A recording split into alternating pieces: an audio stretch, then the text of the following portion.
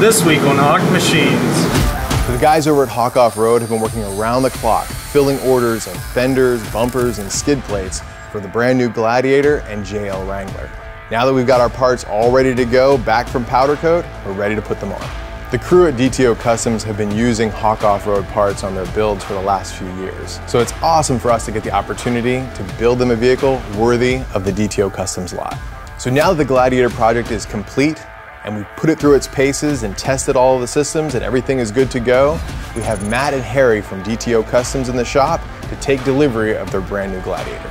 We had an absolute blast putting this Gladiator together for you. We hope you enjoy it. Ready? See ya. Wow.